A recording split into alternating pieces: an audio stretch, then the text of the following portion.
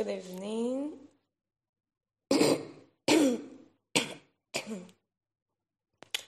Good evening. Praise God. I'm so grateful to God that I'm here again by the grace of God today. May the name of our God be praised.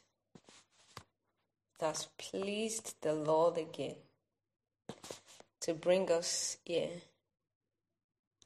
Lord, we thank you. Let us pray. Father, we thank you. We bless your name. We appreciate you. Thank you, Lord, for being a faithful God. Thank you, Lord, since a few days ago that this podcast started. And I pray that, God, I don't want to stop. I don't want it to stop. I want to continue. I thank you because you answered us prayers and I've been seeing your hand. Even sometimes when it looks like, God, I need more grace to come. I see that you always answered us prayers. Almighty Father, we return all the glory to you. I want to thank you also for the power of God that has been going out with these messages. They are not my words, they are your words. Thank you, Lord, you have been using them to the glory of your name. You have been breaking chains. You have been doing what only you can do.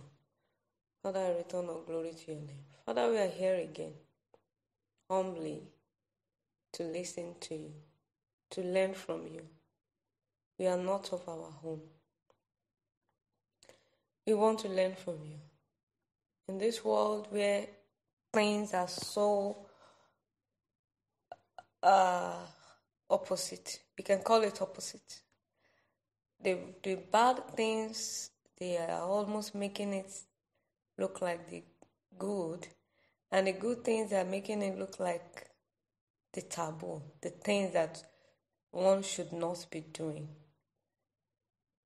But your word will always stand. Your word transcends generations.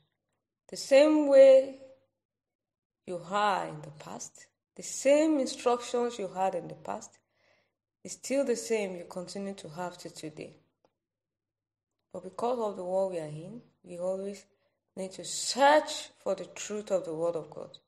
Because that is the one of the qualities of the end time. You said the truth in the Word of God will be so scarce. People will not want to hear the truth. People will run from the truth. Also, you have given us this channel or this means of communicating to remind ourselves of the truth in the Word of God. Even though it's scarce in the world, but at least this is a channel where we can listen to the truth. Thank you for this opportunity, Lord. Thank you, Lord, because you don't allow me to speak words of my own. Every time I always see myself not being in my real self anymore. Lord, and I'm grateful for this. And I'm praying for more of this, your power, more of this grace. Tonight again, we want to learn from you. Because as you are speaking through me, you're also speaking to me. Father, please, we want to learn from you.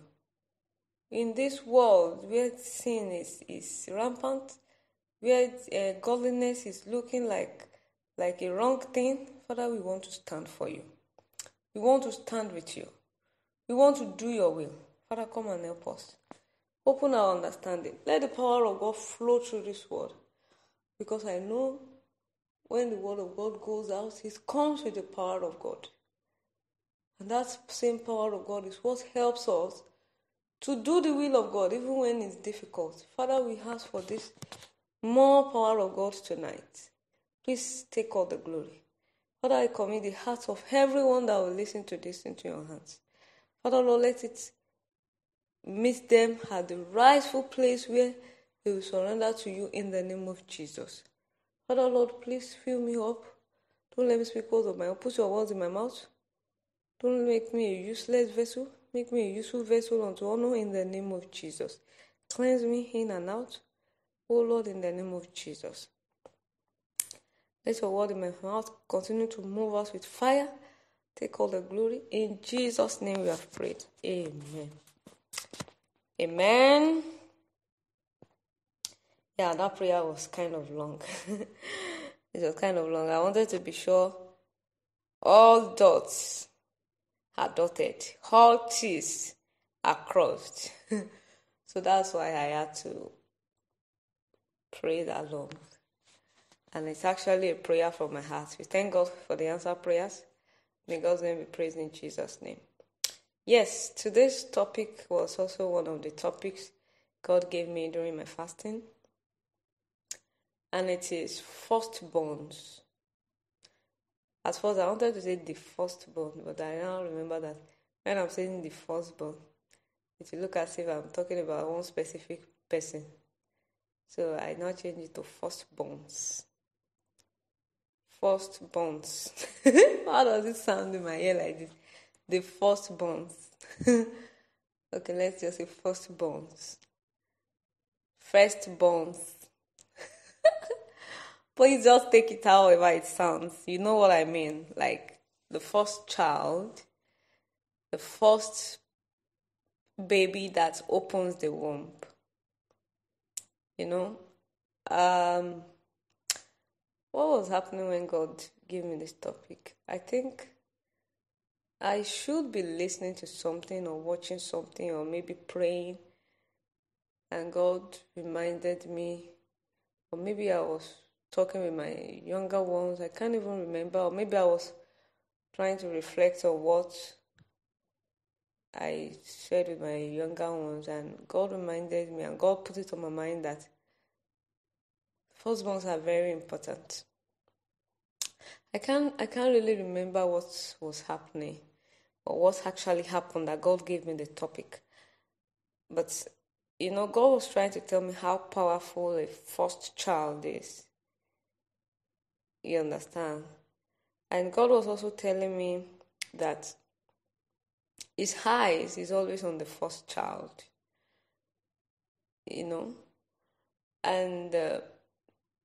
And God reminded me also from the Bible that God already told the Israelites that the firstborn are mine.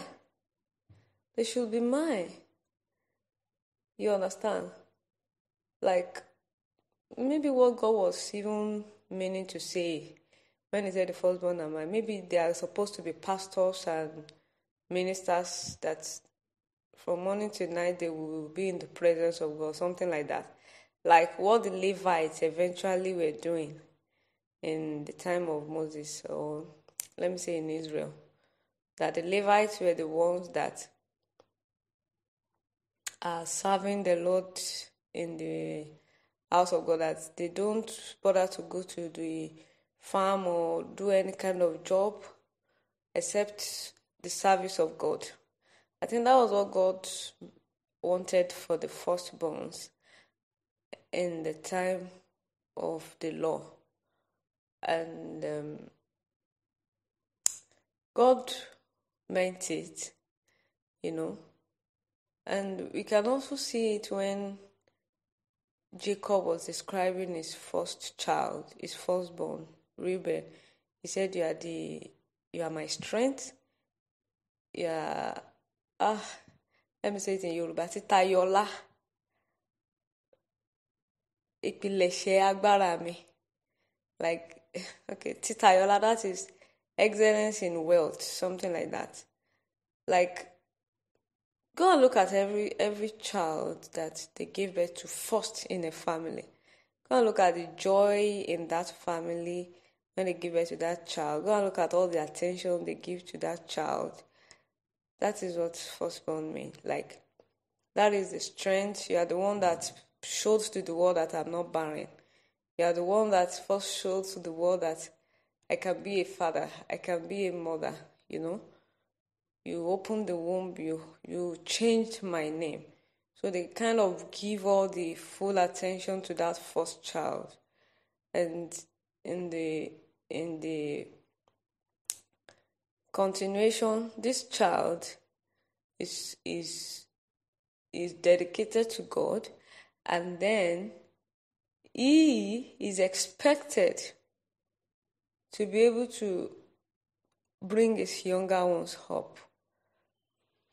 I can't even remember, but I'm trying to remember now. I think one thing God told me was that firstborn are supposed not to be messing around. You're supposed to be a part that your younger ones can walk in your steps. Being a firstborn is not easy. It's a very hard task because a lot of people are looking up to you. I remember when I was still very, very, like when I was still in that state where I was like, God, how does it look like everyone is forsaking me? Like nobody is talking to me. Then one day I now had a dream. I had a dream that small breeze has blown on me. Like I had little comfort, and a lot of people were now coming to me. I was like, yeah, all these people when I was going through all these things, and now that I have small comfort, you are now running after me. I wanted to vex in the dream. I woke up. Those type of dreams that something will just be happening small, and then you wake up. You don't know what really happened later. Then you now wake up, and I'm like, why is it that when I was suffering, everybody left me? But when I have comfort, everybody wants to run after me. That is what firstborn is. They want you to carry the burden alone. When you finish solving it, come back, they will serve you. You understand? I remember when I was in my 20s, I used to be, like, when people say they want to serve me, like, they want to be my workers or something, like, we are going to be doing something for you. I would be like, why now? Everybody should be able to do things for themselves now. But now that I'm more matured, I understand that the Lord intentionally allows some people to want to serve you. So it's not as if you are enslaving them, but that is just the spirit that God put in them, that you will go and do something for this person. Because there is a power that God puts in firstborn that is not pride. People think it's pride. Or maybe it's me that I'm thinking it's pride. It's not pride.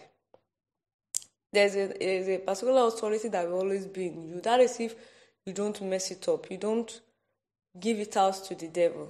A lot of people that are exchanging something for wealth or using somebody for wealth, these are the divine things that they are collecting from people. When they say they use one girl for rituals or one or anything, these are the important things that are collecting. Those things that God deposited in human beings, that there's nowhere else you can get it except from God. You understand? So one of it is that authority. When you talk and people want to listen to you, people want to serve you, people want to be your servant, it's not pride. Before I used to think it's pride. It's not pride. It's just that some people cannot go through things that you go through. These things that I went through, I'm telling you, it's not everybody that can go through it. But before I went through it, I didn't know I can even go through it, because I remember those days when people would be like, hey, I'm going to report you. I used to be like, report me. Now, when people say I want to report you, it doesn't make sense to me anymore, because I've passed through it and I saw that I could pass through it and come out without being destroyed in it. Before I used to be like, will I be able to go through it? The way they used to put it as if it's so high that if they report you, as if it's going to kill you or something. Although it wasn't easy. This one, maybe they did not even, they even reported. I remember one of the incidents, they brought police. It was as if I remember that time when they stole my things. One girl, I said, please let me check your room. Maybe my things are in your house. He said, I will call police now. I said, okay, don't worry. Eventually, when police came, another scene, not with that girl, but another scene when police came, it was as if the way they used to call police is coming, as if ground will open and swallow all of them inside the ground when the police. when the police came, it wasn't something bad. It was just so casual. You understand? So what am I trying to put out from there is that there are some things that a lot of people cannot go through. That because of the grace of God on the firstborn, I told you the eyes of God is always on the first child. But not on the first child to mess around, not on the first child to misbehave, but on the first child that there will always be a power that will be following you, that you will be giving, what's the English? Giving way where there is no way. Like, you will have that hammer. Imagine, okay, let's take for example now. That womb that you opened, that womb that God gave you the grace to be the first child to open that womb. Maybe some of our parents, some of our mothers, they have been searching for children for a long time, and then it was you that God gave that grace to open that womb.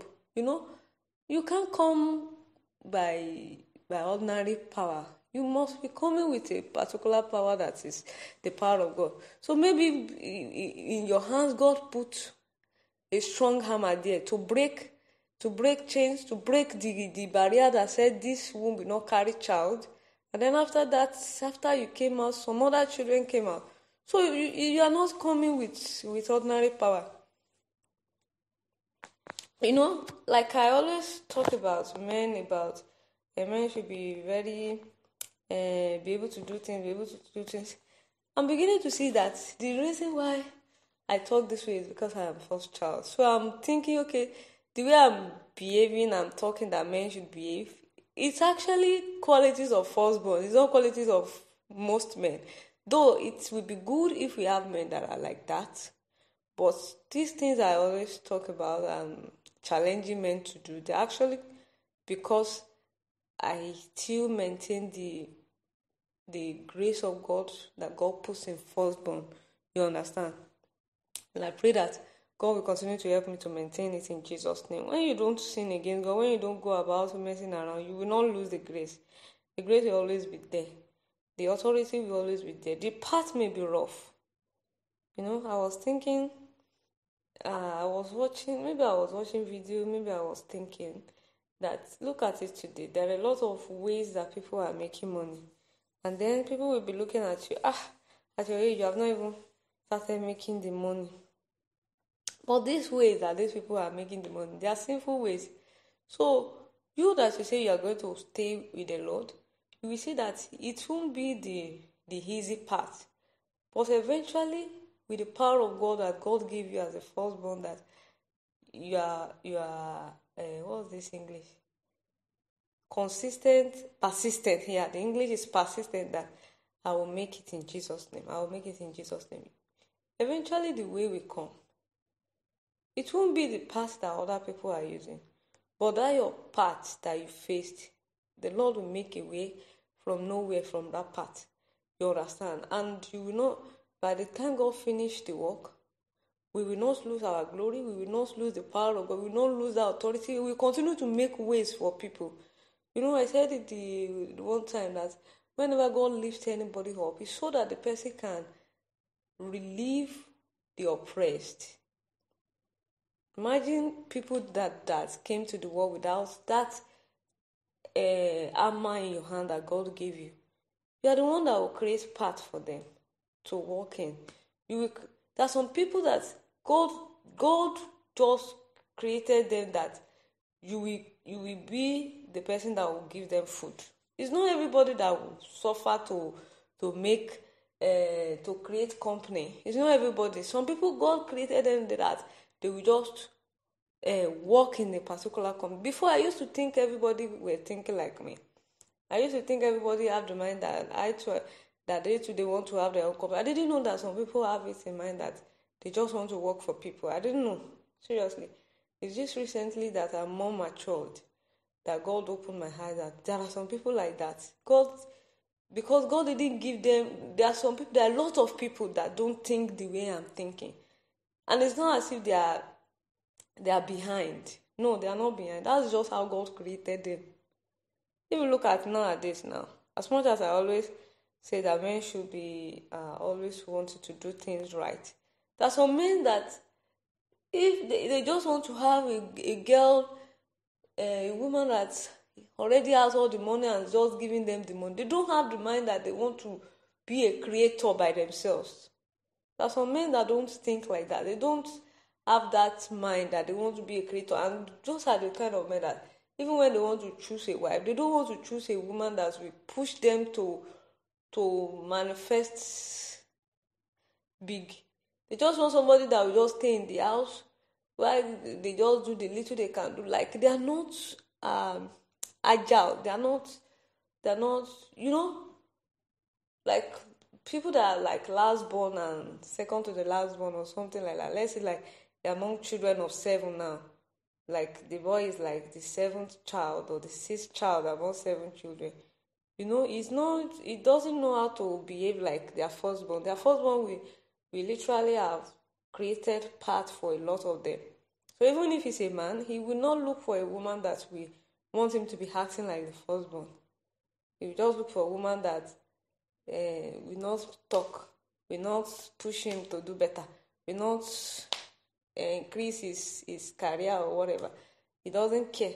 You understand? Because he doesn't have that power. Before I used to like think everybody was like that, but now I understand better. So and that is why God is leading me to talk about it. That firstborn, the Lord doesn't want you to mess around. The Lord doesn't want you to take the sinful path. God has given you a power to walk through that dark situation and come out victorious. I said before, I used to, whenever they say they will report you, I used to think, report, is it something that is so difficult like that? You understand? And when it's eventually, they didn't even report me. It's me by myself. I went and meet them. You understand? And it was looking like nothing. So what's the reason? But why does it look like it's nothing to me? Because there's a power that is following me that makes way where there's no way. You understand? So that is the reason why God wants every first child.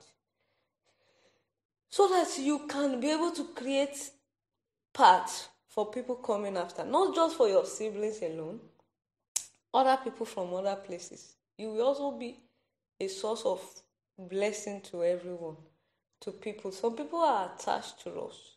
This is what I'm talking about now, that it's like talking about fulfilling our destiny.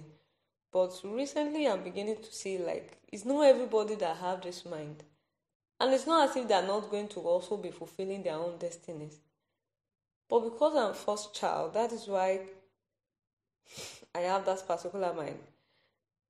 So there is integrity.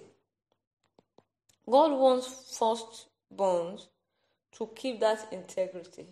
The grace to keep that integrity is given unto you.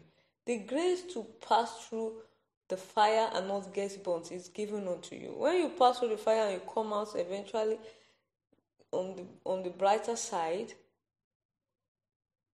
your siblings are not going to pass through that path anymore. People that go through things and come out victorious, they are the ones that are creative, creators. They are the ones that create lives for people.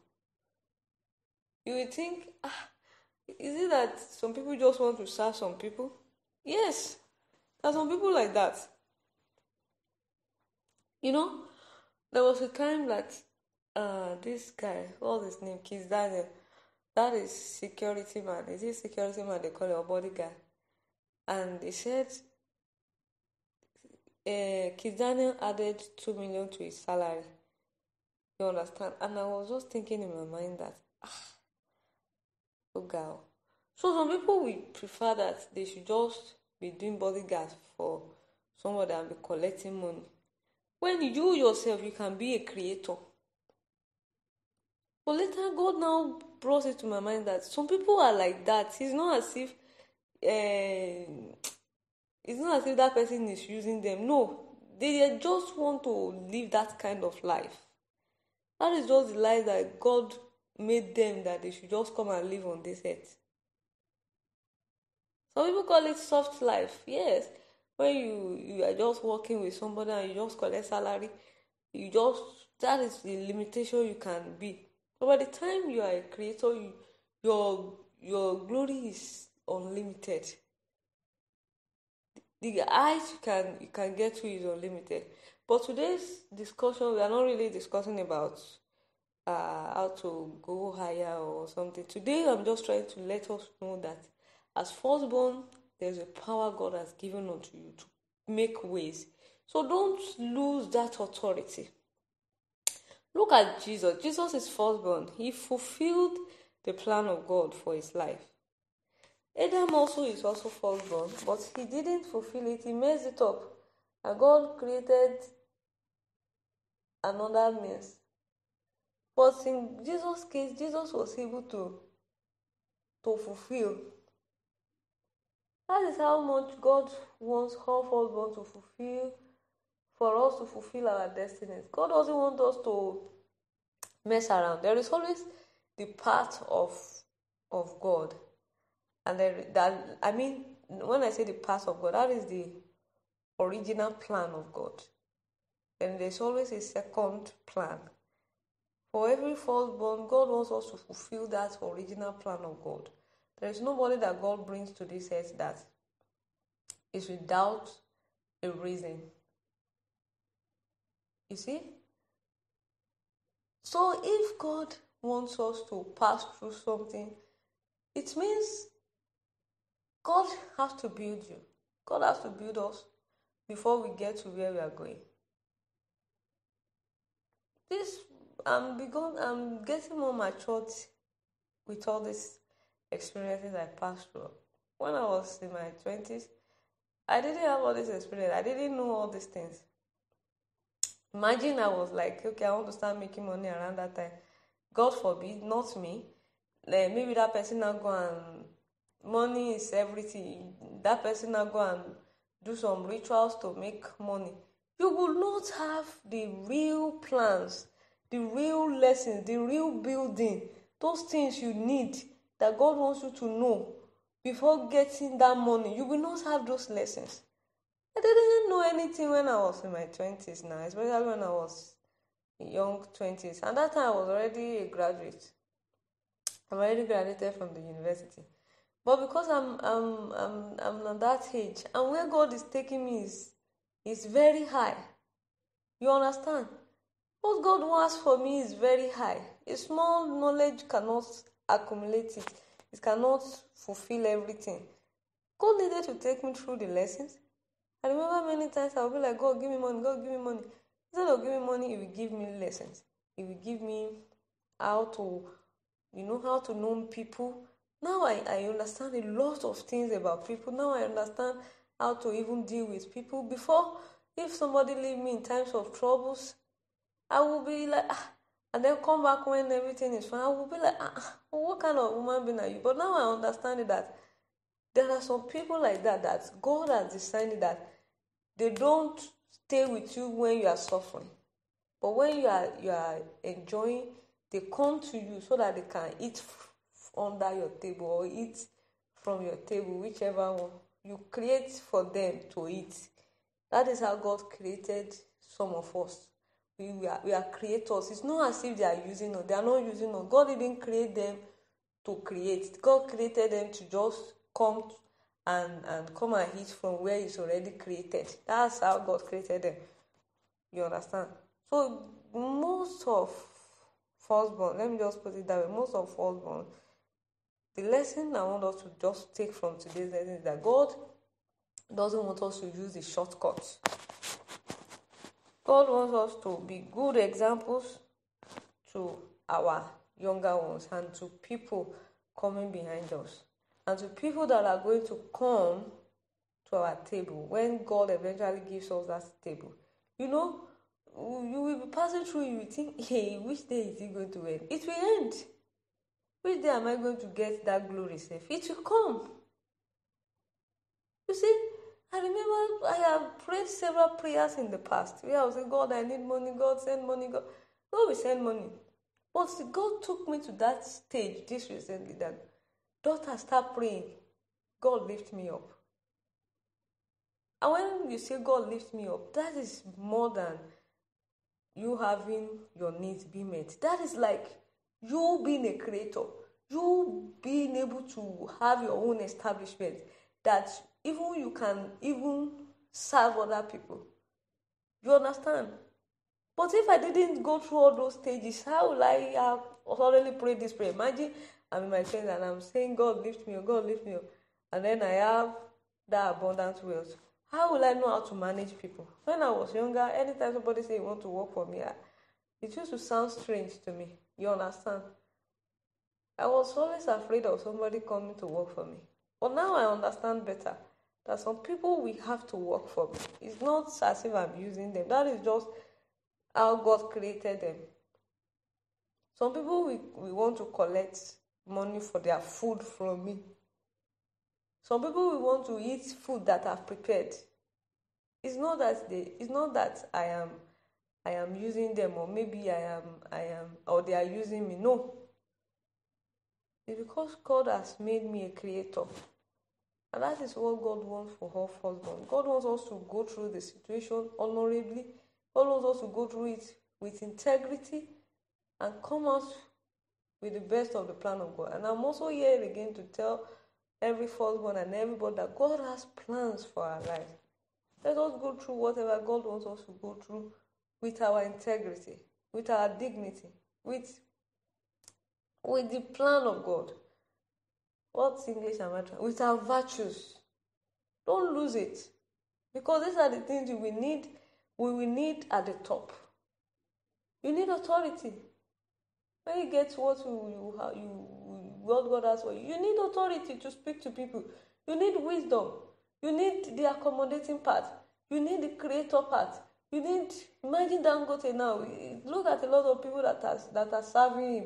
Is it not one person? Is it not one head that he has? But do you know how much he has gone through to get to that point? And God was able to tell you there is a greater power that keeps you at the top.